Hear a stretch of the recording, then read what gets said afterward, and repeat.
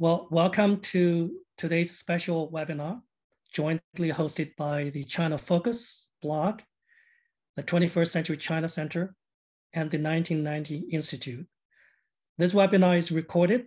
It will be available on our website, china.ucsd.edu in a few days. My name is Lei Guang. I'm the Executive Director of the 21st Century China Center. The center has one of the largest contingents of scholars who work on China and US-China relations. Much of that work is policy relevant. Some lead directly to policy products, such as our most recent report on the US science and technology policy toward China that was issued in November last year. But what makes the center really unique from other standalone think tanks is that we are based in an educational institution, a university that trains young professionals in international affairs. Our students are creative, energetic, engaged, and thoughtful. They are our future leaders. Several years ago, our center worked with a group of such talented students at GPS to create China Focus, an online student-run magazine devoted to sharing original, content-rich, and contextualized analysis by the younger generation of students of China. Since 2016, China Focus has organized an annual essay contest among the students from the US and the Chinese universities on a particular topic that is reviewed and discussed by the faculty at the center. Today, we are delighted to have this inaugural webinar for the 4 prize winners in this year's essay contest. Rachel Lietzow, the editor-in-chief for the China Focus, will moderate the panel discussion with these 4 students. But before I bring Rachel and the panel up, I want to extend a special thank you to the Fudan UC Center on Contemporary China, also based at the School of Global Policy and Strategy, and also Northern California-based 1990 Institute for partnering with us this year. So without further ado, I would like to ask Mr. Dan Chow, the chair of the board at the 1990 Institute, to offer a few remarks. Dan. Thank you. Thanks, Lei. And welcome to everyone. Thanks for having the 1990 Institute as a co-sponsor of the college essay contest. I'd like to thank the 21st Century China Institute, the Fudan University, the China Focus for putting this on. And also the professors, graduate students, and the essay writers. Just a little bit about the 1990 Institute. We have a dual mission of promoting constructive dialogue between the peoples of the US and China, and to champion fair and equitable treatment of Asian Americans in the US. We focus on teachers and educators, and we hope to make the overall American society more aware of US-China issues as well as on Asian Americans. We want to educate them with objective information based on data, and we hope to get people more interested. And so this contest accomplishes all 3 objectives. And so we're very happy to participate and hope that people will stay involved and even participate with 1990 Institute. We run a number of programs, including webinars, podcasts, a twice-a-month newsletter, and a video series. And so please come to our website, www.1990institute.org or .com. And hope you can participate. Lastly, I'd like to congratulate our 4 winners and also say thanks to all the other participants. As I understand it, there were participants from 12 nationalities in about 30 universities. So congratulations to the 4 winners. I look forward to a very interesting dialogue amongst you all. The essays were really excellent. So thanks very much to all of you. Now, turn it back to Rachel. Thank you, Dan. Thank you everyone for being here today, especially to our 4 panelists. They wrote excellent essays that I had taken part in reviewing myself. So they've seen me mainly just through like extensive email chains. But for those who don't know me, my name is Rachel. I'm the editor-in-chief for China Focus, and I'll be moderating today. Mainly, like the first thing that we're going to be doing is asking each panelist to introduce the topic, their main argument, and also some supporting evidence. And we also want to know, how did they come up with this topic as their interest, and how does it relate to their path of study? And then finally, where do they think that US and China relations will end up in 10 years? So there will be plenty of time for some follow-up questions that I have just prepped in case everyone's shy. And we'll also hear from you all in the audience for any Q&A. So yeah, I think Sam will be helping to flag me if I don't stop. And yeah, I'll love to hear your questions. I'm sure the panelists will be happy to reply to you all. So out of our essay winners, we first are going to have Shaun. So just a quick introduction on Shaun. He is a student or a master's student at Peking U with the Yenching Academy, and is also a non-resident fellow with Atlantic Council Scowcroft Center for Strategy and Security. So basically, one thing I want to say is our 4 students come from very different backgrounds and are all different ages and are at different points in their careers. So stay tuned, because it's going to be a really interesting discussion. We have a lot of diversity and viewpoint. So Shaun is from Singapore and has main research interests in tech, geopolitics, and national security. So I'll turn it over to Shaun. All right, thank you, Rachel, for that wonderful introduction. Good morning to everyone here from Singapore, or good evening if you're in the US. My main argument is, my essay was about immigration, and my main argument here was essentially that Chinese students and also immigrant talent in general is a boon rather than a bane to the United States. So just to set up the framing for this, this essay came in context of, I would say, many more collective anxieties about the role that Chinese students in particular play in the US, the potential risk that they are perceived to bring to US economic and national security. And what I wanted to do was dive into these and differentiate them a little, because some of these anxieties are all lumped together, and then B, also push back a little, because I think when you look at some of the statistics on this front, these arguments become less scary. So there's 2 main arguments I wanted to cover. The first is economic espionage, and then the second is what I would call reverse brain drain. So on the first topic, one argument that gets trotted out often is that Chinese students, or has been trotted out often in the past few years, is that Chinese students are sometimes part of a state-backed campaign, essentially to hoover up information from US academic institutions and then take that back home to China.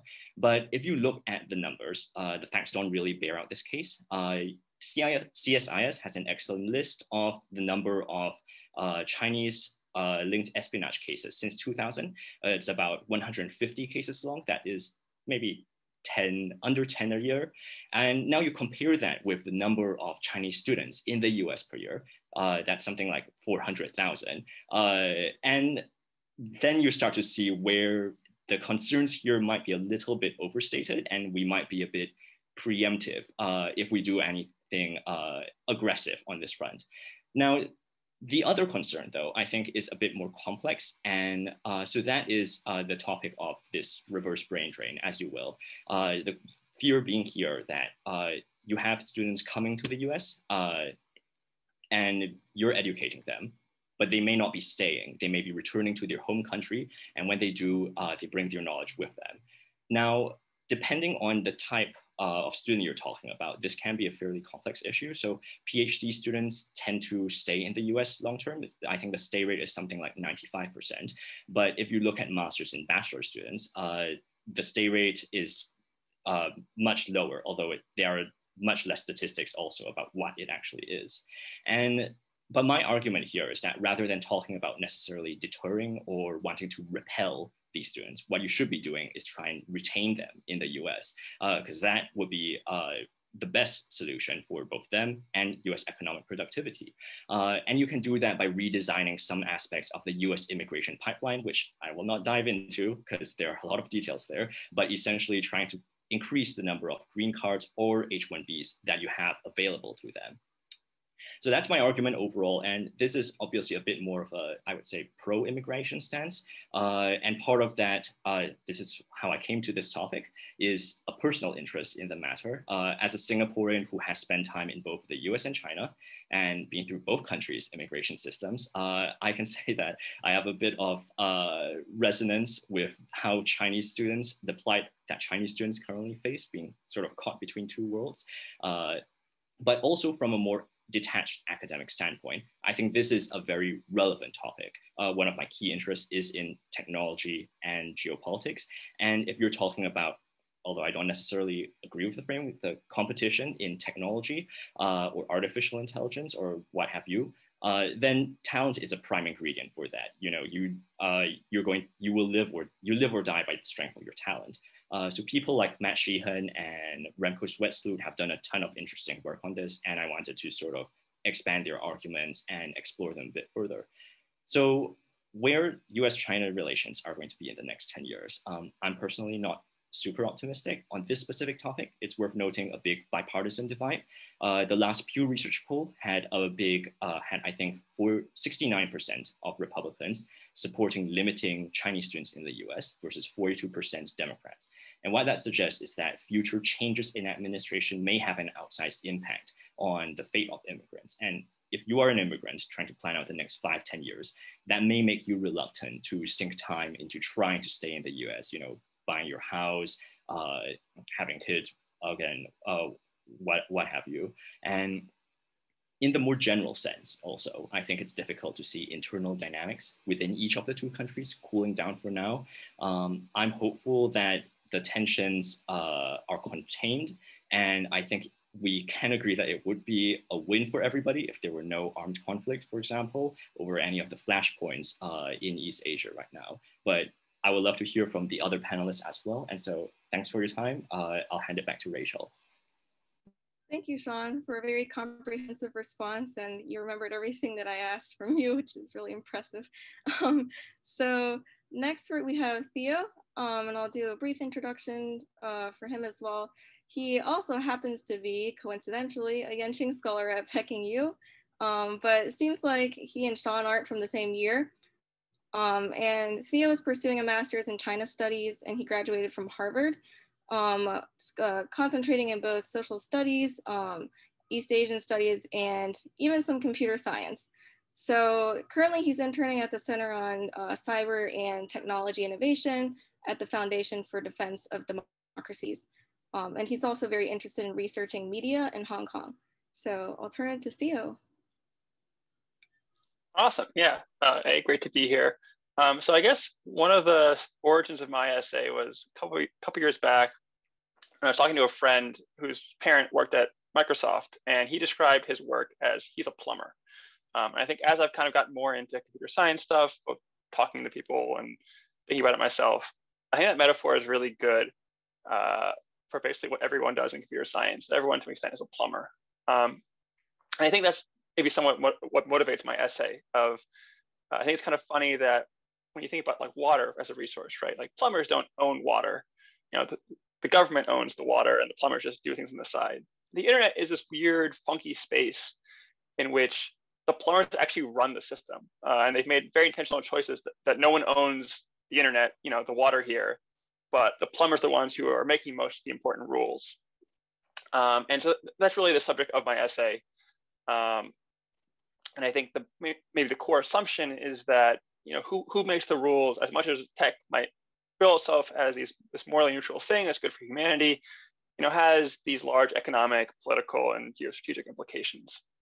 And so because the US did essentially invent the internet, it had this huge head start on this rulemaking process, both systematically as well as in the trenches of the actual standards and things like that.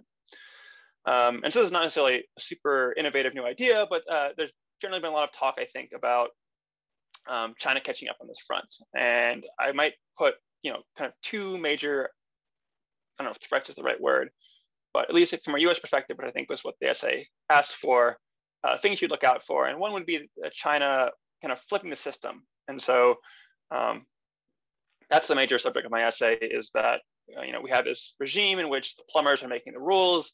And as you can imagine, if you're a government, you don't totally love that. As well as I think there is a certain amount of, the plumbers not necessarily having comprehensive view of different things. And China is sort of leading the charge along with Russia on switching that up. And so I would argue that has implications on licensing, who owns contracts, politically, obviously who owns the internet has certain values embedded in it and how it's designed. And then lastly, geostrategically, spying and cyber espionage and warfare are all obviously in some ways baked into the backbone of how the internet works. And the last, the second way in which China's catching up is, beyond just changing the system, even working within the system, we can talk about Chinese innovation, and there's all sorts of debates about that. I think at very least it's very clear right now that to the extent that CS is plumbing, China's very good at producing plumbers, right? There's lots and lots of software engineers out there who are Chinese, who are going to outnumber as a mode, right? U.S. people in these bodies, and so I think that's a little bit more on the Shaun and labor issue, but I think it's something to think about. So yeah, I guess the last thing about the U.S. 10 years from now, we're usually pretty bad at predictions, so nothing too aggressive. I think competition, at least from my angle, is probably more accurate of there will always be a need to win contracts, to try to be the one who sets the rules. And so that's not going away regardless of whether or not relations improve or decline in the next 10 years. Okay, thank you, Theo. It's already amazing to see that we have like differences in viewpoints, even though these two come from the same master's program, essentially. So, so next we have Jimin. And Jimin is an undergrad at the University of Kansas, and he's studying political science and global studies. And he's a member of the KU Policy Debate Team and the Trade War Lab. And he is very interested in East Asian geopolitics, international relations, and climate geoengineering. So I'll have Jimin talk for a bit on the same topics. Hi, everyone. So I guess I'd like to say thank you for the introduction, Rachel. I guess my essay topic came up because I guess my senior year in high school, the debate topic was immigration. It's something I've kind of always been passionate about. And it seems like, especially under the past presidential administration, we're always looking for more justifications to, exclude certain groups of people outside of the country. So it's good to think about, maybe the potential benefits of immigration. So I make a couple points in my essay. The first one is kind of similar to Shaun's, where it's like we have a large group of especially Chinese students who are innovative, very intelligent, and we should welcome them into the country instead of trying to, deem them as national security threats. But I think I have sort of two other criticisms of the way that, people frame immigration. And again, Shaun kind of mentioned it in the technological sector, but the idea of competition, it probably is not true in the area of immigration. We constantly talk about the war on talent. If we took a worker from China, brought them to the US, that's a loss for China. So my essay kind of argues that this is not true. And rather than what scholars call brain drain, we have something called brain gain. So like when countries like China lose their workers to the US, they do all they can to improve their domestic conditions. So like improve their education. They have like an artificial intelligence park. They pay people more money. So it improves not only the US's, economy and, different types of innovation, but also, the sending country, whether it's China, India, et cetera. Also, there are like cultural ties that develop between the two countries that are especially important. They're more non-tangible. There's a concept of remittances where, immigrants send money back, financial capital, et cetera, that also kind of indicate that rather than a war on talent, it should be viewed as a more competitive sphere. And I think the most important point that my essay makes is that there is a specific type of migrant that, is not really talked about when we talk about like the economic benefits of immigration, and that's refugees. And my essay makes a pretty important point that's like immigrants generally are very good for the economy, but refugees, according to the evidence I've cited, are the most innovative and most likely to start businesses out of any other type of immigration or immigrant group. And we don't really talk about that. And I think that's something that, we should talk about in regards to US-China competition, because if we let in a large group of refugees, we wouldn't have to, quote unquote, steal workers from China in order to one-up them in like, you know, the era of competition, because there's a lot of individuals in European countries that are like intermediary countries, and like Jordan and Lebanon, that are just waiting to come to, you know, whether it's the US or countries in Europe. And that would kind of address the concerns that many people have with immigration, you know, because we wouldn't be draining economies, because those refugees just need a place to stay regardless of where it's at. And I think the last thing I'd like to address is like my predictions on the future of US-Chinese relations. Similar to everyone else, I think, you know, they're unlikely to, you know, warm up anytime soon. It seems like it's pretty politically popular to remain hardline on China. Biden has kind of emphasized supporting military alliances in East Asia that are antagonistic to China, with South Korea and Japan. So my personal opinion is that within the next decade, nothing substantive will probably occur. Thank you. Okay, now last but not least, we'll hear from William. So William is an Arnold A. Saltzman Scholar at Columbia University, and he's studying political science and East Asian languages and cultures. So currently he's doing research on US-China relations for Professor Thomas Christenden and Professor Maria Karai at the Columbia Harvard China and the World Program. So he served as an intern at CSIS with the Freeman Chair before, and his research interests are international trade, modern Chinese history, and international security. So William, let's hear from you. Thank you, Rachel, for that introduction. Thank you for the opportunity to be here and present my essay. I guess to first start with what got me interested in the topic, which I wrote about international trade, and it's kind of what got me interested in China to begin with, which was the opportunity to study abroad. I studied abroad in Beijing and Changchun, and I guess in those summers and experiences, I really saw the benefits of globalization, the benefits of interconnected cultures, whether it's conversations with locals about NBA basketball teams. I remember discussing like Modern Family with my roommate and him showing me his favorite Chinese TV show, Qipashuo, which I now really enjoy watching, playing basketball with my host family, just really great memories. And I guess for me, I experienced a lot of benefits when it comes to citizen diplomacy and international exchange. And I think that's very related to globalization. And so that's kind of what inspired my essay, which is about international trade. And specifically, I'm making an argument that China has seized the mantle of international trade leadership in the Asia Pacific from the United States. And looking at two main pieces of evidence here, the first is China's expanding influence in the World Trade Organization. And the second is its signing of the Regional Comprehensive Economic Partnership, which I'll call RCEP.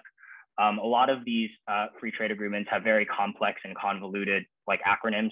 So RCEP, and that's kind of what was happening when I wrote this essay. So RCEP, arguably the world's largest free trade agreement. It's projected to add $500 billion to world GDP by 2030. And I think what really sort of magnified the significance of China signing RCEP, which the US is not part of, was the fact that the US under President Trump's administration withdrew from the Trans-Pacific Partnership, the TPP, in 2017, and basically left a vacuum in terms of international trade leadership in Asia. And that same attitude has also manifested in the World Trade Organization, where China has been a vigorous supporter of the WTO's dispute settlement mechanism. The US under Trump actually blocked the appointment of WTO appellate judges to that body and basically didn't allow it to function in the way it was intended to. And so I'm really pointing out a key difference between the United States and China, which is sort of the willingness of their leaders and the willingness of their domestic constituencies to embrace multilateralism and to embrace globalization and the benefits it causes. Whereas China is signing free trade agreements like RCEP and putting out its $1 trillion Belt and Road Initiative project, the US has sort of withdrawn into this economic nationalism. And that, while that started under Trump and that was a big appeal of his message, that's continued under President Biden. And it looks like it will continue for a while. And so I think I really conclude the essay pointing out that the US, despite pioneering this liberal international order and this international trading system, seems to have lost significant faith in its own system. And I think that is, that's very concerning. from, you know, I'm definitely taking a pro-globalization standpoint. I think it's done tremendous good. And so I guess that's kind of summarizing my argument. And in terms of the future of the US-China relationship, I agree with the lack of optimism for what's been said before. I will just add one thing. I think the President Biden has really emphasized strong security relationships with East Asia, but security relationships don't go without economic relationships. I think if the US cannot demonstrate that it's a stable and reliable partner on these international trade agreements, it's going to make countries reluctant to engage with us on other issues. We can't have it one way and not the other. And so I think one really fundamental question that the transition from Trump to Biden raised is this issue of continuity in democratic societies.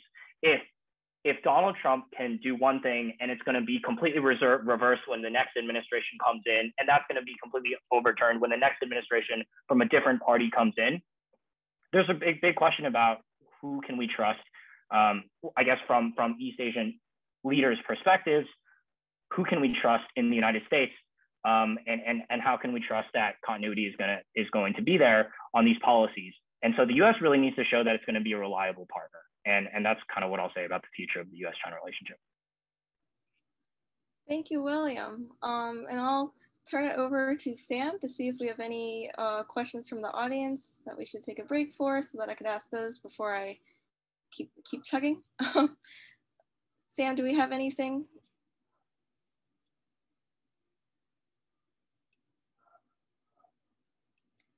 Maybe not.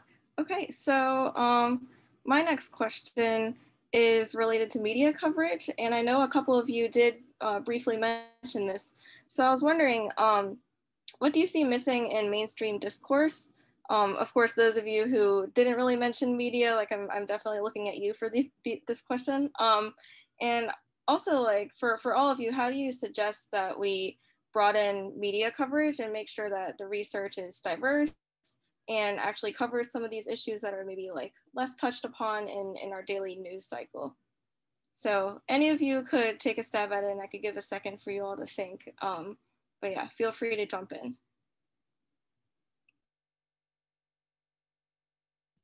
Yeah, so I guess I can go first, although since I was first in the order, although I don't necessarily have a good answer to this, I would say.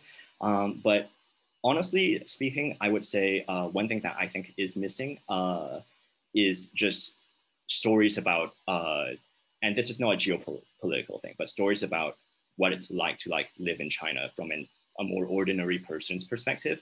I think there's a very strong emphasis on some of the geopolitical angles nowadays, but and technology, so on and so forth.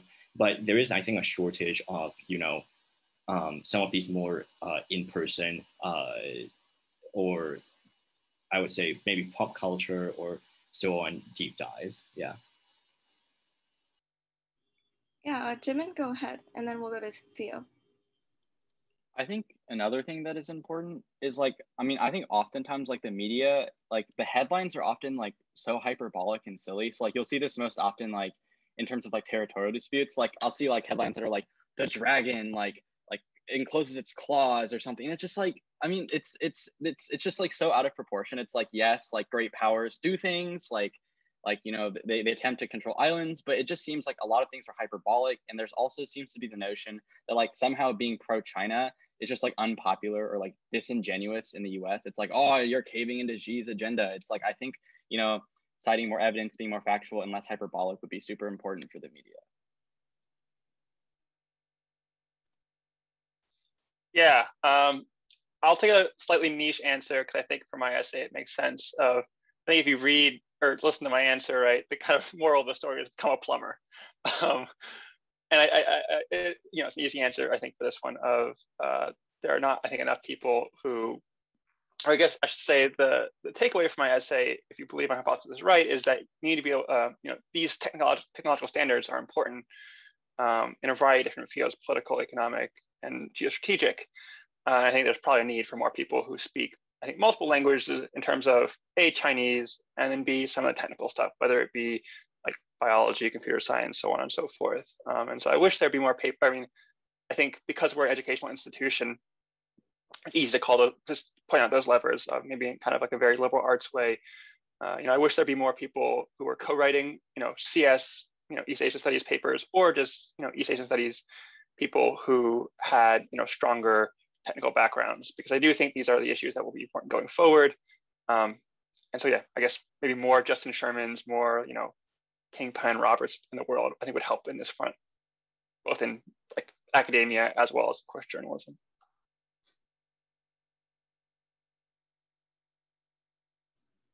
Great. And William, you have your hand up? Yeah, I just wanted to, I guess, qualify or see if, looking back on my essay, if this wasn't communicated clearly enough. But one thing I think media coverage is missing is expectations related to trade agreements. I think trade agreements are often codifying and formalizing a lot of sort of like relationships that were already there. And so whenever a new trade agreement is signed, especially when it's like in the context of US versus China competition and geopolitical competition, there's a lot of discussion about what it means and sort of the dramatic implications it can have for job loss. And there's a lot of talk about how trade agreements are potentially bringing about income inequality, and it becomes very dramatic. And so I think in my essay, I tried to communicate that, but it's kind of hard because, obviously when a trade agreement is signed, it's timely news. And so a lot of coverage comes out about that. I just wanted to add that, they're very much just, these are long, gradual processes that are formalizing a lot of things that have already been existent. And so it's important not to overstate the significance sometimes. Yeah, and sorry, just to jump in again, because I realized there were two other things that I wanted to add. So one is, I think a great example of what I was talking about, more focused on sort of the society level, maybe. There's a Substack out there called Chaoyang Trap House, which CHAOYANG Trap House, that covers essentially internet culture in China, which I think is super interesting, and a lot of the pieces are very original, worth checking out. Number two, I think another thing that would be especially interesting is, and is undercovered, I think there are some very great parallels in sort of the challenges of the tech ecosystem in both the US and China. So for example, the gig economy is something that has received a lot of attention in China as well as the US. And I think it would be really interesting to do more work, see more work, like linking those two together. There is some already, if I remember correctly, but I think more would be great. Thanks, Shaun. And actually this is perfect that you jumped back in, because we did get a couple of audience questions. I hope I could call him out. Professor Victor Shi asked two really great questions, one for Shaun, one for Theo. So I'll start, since Shaun, you're already up and going. I'll say that Professor Shi wanted to ask, do you think that the latest drive in China to intensify ideological education is helping China's attempt to attract tech talent? I would say probably not. Actually, I'm curious if in what specific way this Professor Chi is thinking about, but it doesn't strike me that it would personally.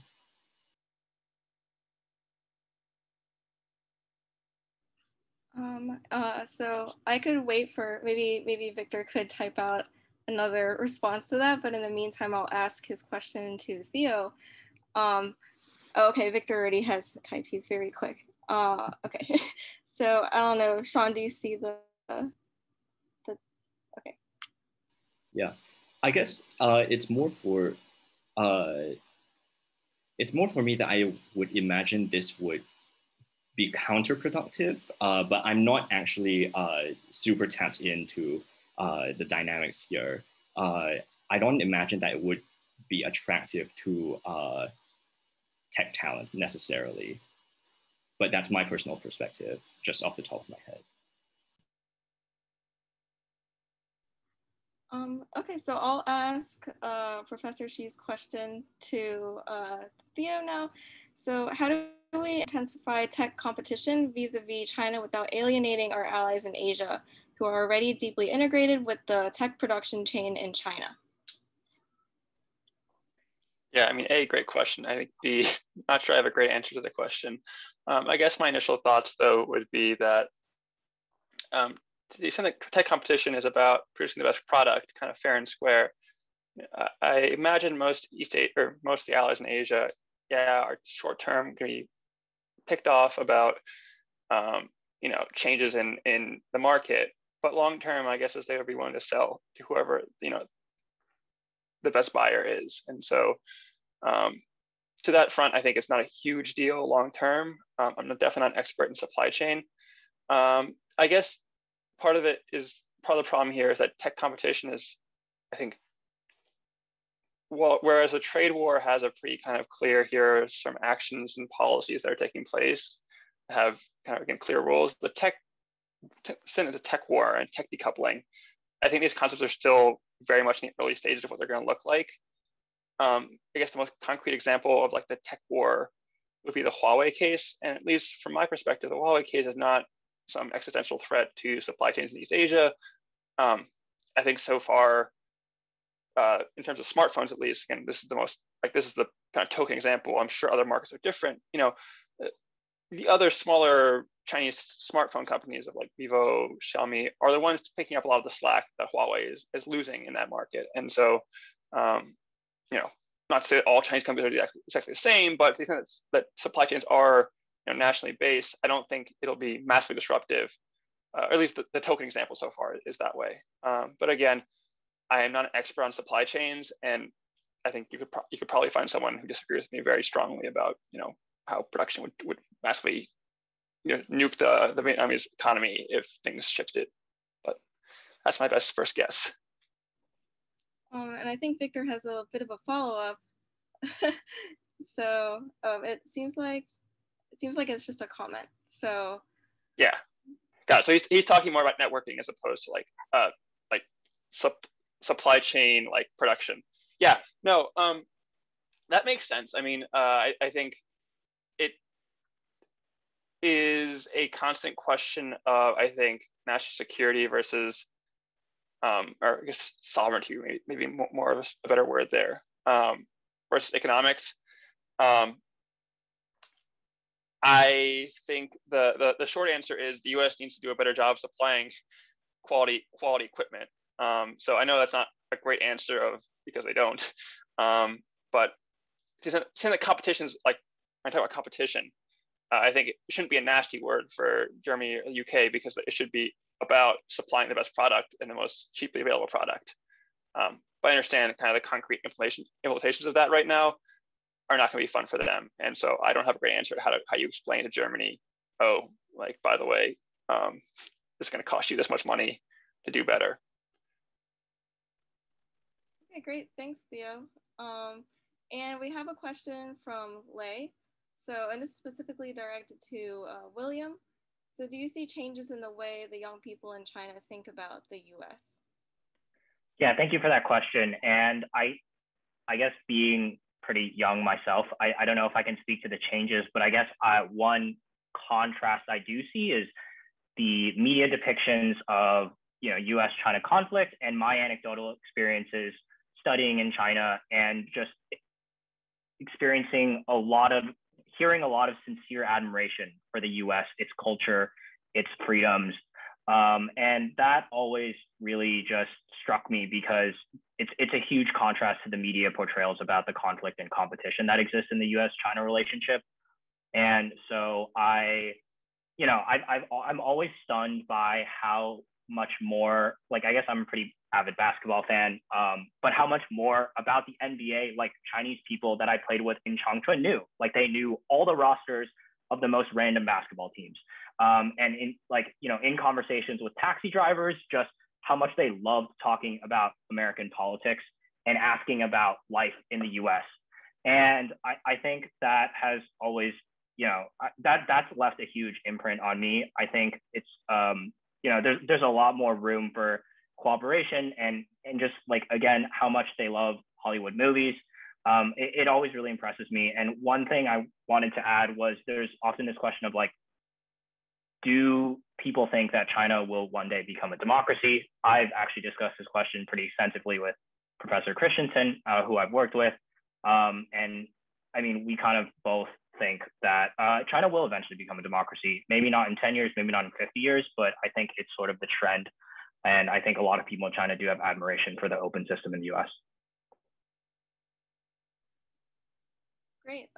So our next question, I think that Dan was wanting to ask something. So Dan, maybe you could just unmute and ask the two panelists that you were interested in. Okay, yeah, for the two essayists who wrote about immigration, you did include some suggested solutions.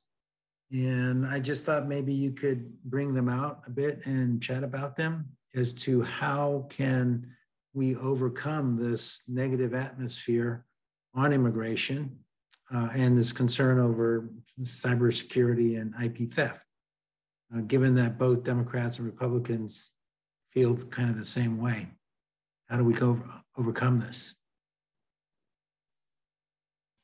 Yeah, I'm happy to go first. So I do actually think there are some differences between Democrats and Republicans in where exactly the concerns lie. I think both are concerned about economic espionage, but I think because you have two potential vectors, I guess, for economic espionage. You have sort of the cybersecurity angle, which is not related to immigration per se. And then you do have this immigration angle.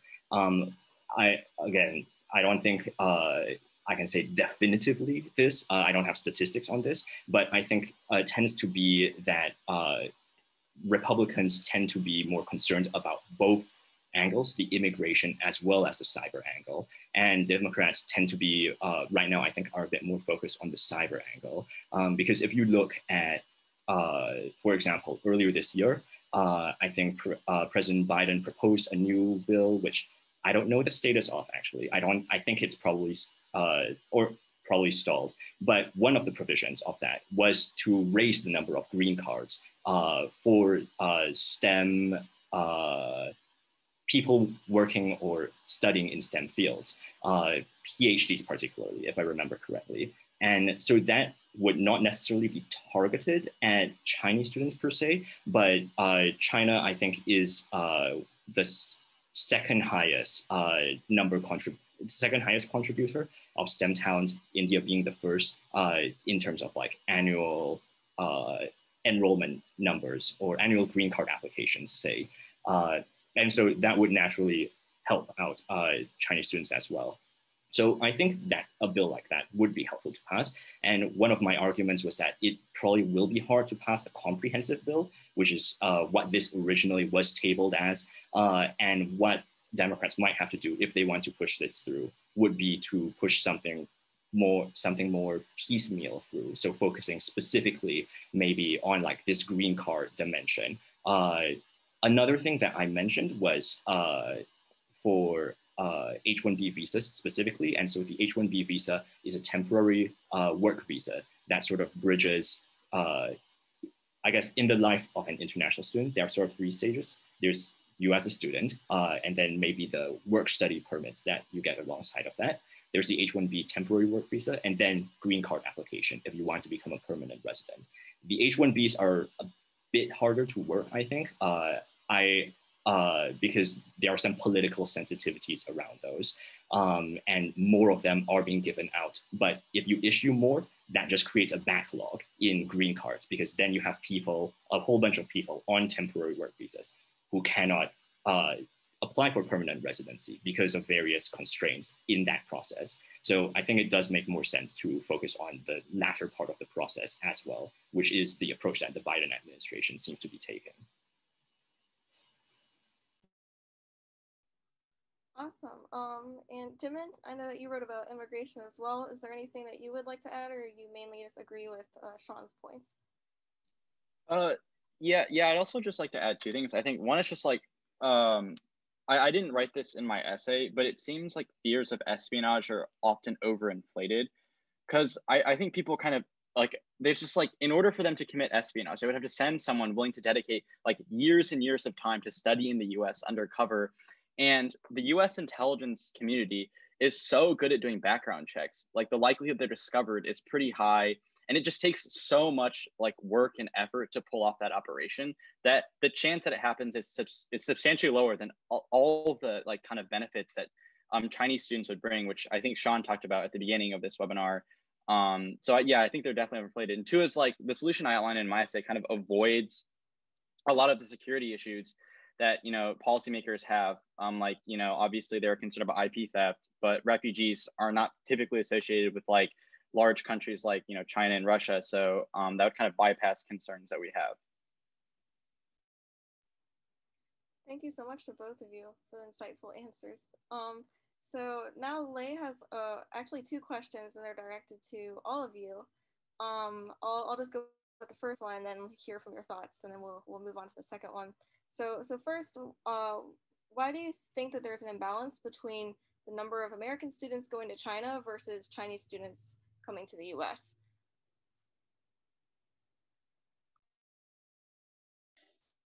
Go ahead. Oh, sorry. Oh, Theo, go ahead. Okay, I'll go first. Thanks. I think it can be attributed to two things. One explanation being potentially more charitable to Americans and the other less so. The first being, I think there's a pretty clear consensus that the US still boasts, you know, the top universities in the world. And so Xi Jinping has obviously very much stressed the importance of trying to build Tsinghua and Beida into serious competitors on the international stage. But you know, global consensus probably remains that Harvard, Yale, the schools that we have in the US are going to be the best in the world that everyone wants to go to, Americans included, Chinese people included. The second explanation that's a little bit less charitable to Americans is just sort of American hubris. I think a huge part is a lack of awareness around other nations' foreign policies, around their news and their current affairs, just sort of an attitude that a lot of the world revolves around the US. And obviously that's going to date back to the unipolar moment that the US enjoyed after the Cold War. But I think we're slowly coming to the realization, if not already, that the world does not revolve around the United States.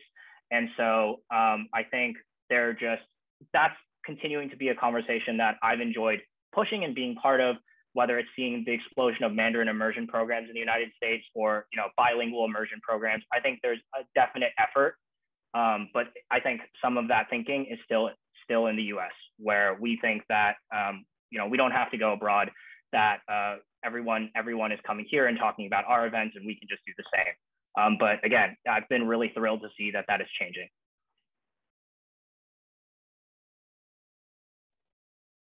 Yeah, I'll just tack on. I think I agree with his points. As a student who's supposed to be studying in China, and has written, I think, my undergraduate thesis about this.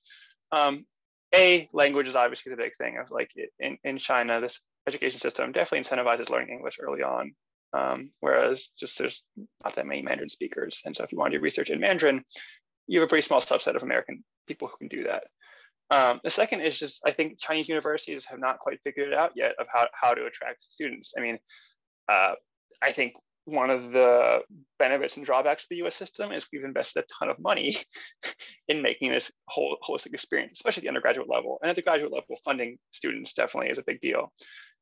And for China, given its kind of per capita GDP and just other, you know, the size of its system, to be able at scale to fund that sort of investment. I mean, if you think about US education costing $60,000.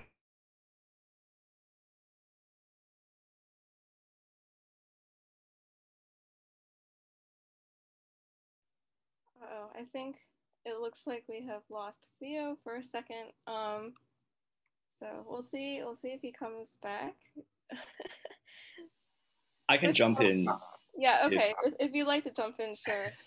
Yeah, I don't have much to add, but I think dollars, right? In the Chinese, you know, at top level. Sorry, Theo, we lost you for a second there. Okay, am I back now? Yes, you're back. Yeah, I think the point is just that, like, you know, the American education complex, it means that students expect a value of X dollars, and to fund that at a Chinese university is possible at the highest levels. You can see the 10,000 talent program, but to do that at scale is hard right now. It's something they're getting better at, you know. Yeah, fully seconded for both the panelists' answers. And I do think one of the big factors is definitely the network effect, the fact that the US has right now as its advantage, the fact that it's sort of a positive cycle, positive feedback loop. But because the US attracts so many of the world's top talents, it is able to maintain its position as the hub for global talent. And so I think that's a big part of why that's very hard for, I think, other countries to break, so to speak. But that is also, I think, why the US has the potential to, US immigration policy has a huge potential to affect its own competitiveness, because the US is the most likely one to be the one breaking that cycle if it interrupts that flow of talent. And things, I imagine, could change substantially in terms of the global flow of education if that were to happen.